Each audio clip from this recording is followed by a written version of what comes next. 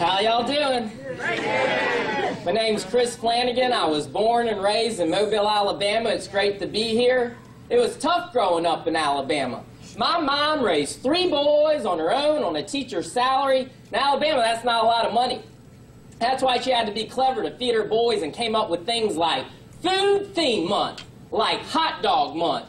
And Mom stuck with the theme, hot dogs for a month. You know what a hot dog tastes like after 30 days straight?